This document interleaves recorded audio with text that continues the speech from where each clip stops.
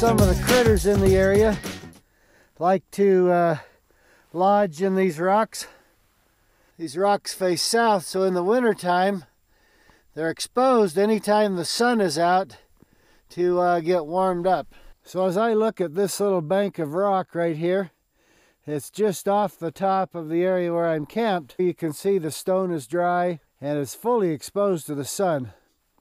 So I could go up in there even without any other kind of shelter and just try to sit in there somewhere and soak up some sun and be able to warm my body.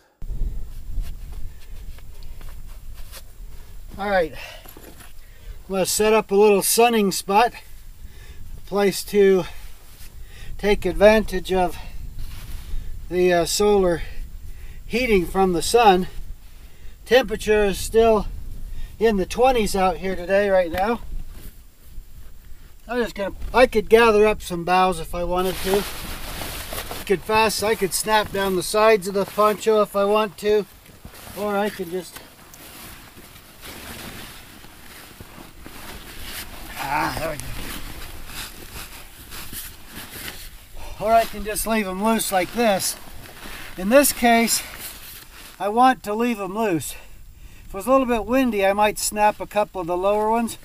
But what I want to do is I want to bring my hands to the inside.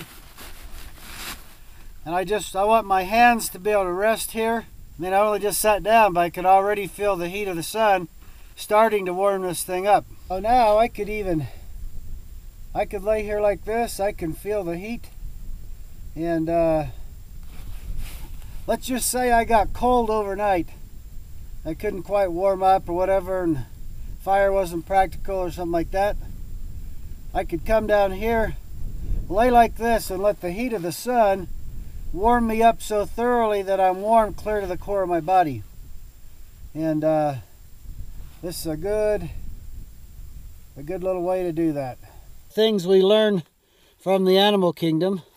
You know, snakes, reptiles get in a sunny area and sun themselves on a cold day. Way to keep our bodies warm when sometimes there's not another good way. Sometimes that's the case. So our ponchos are designed to be a personal shelter, and it's a PSS, Poncho Survival Shelter is what that stands for. Originally, we called it Personal Survival Shelter. And it was intended to be a shelter for one person.